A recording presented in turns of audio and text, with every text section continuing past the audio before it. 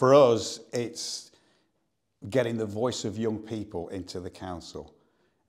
We are an ageing workforce. It's something that we're trying to address. We're very focused on equality, diversity and inclusion, and the apprenticeship scheme is part of that. It's trying to get and attract young blood into the organisation. It's absolutely key to our future. We already have over 300 apprenticeships working for the council, and we value the contribution that they make. It's been brilliant.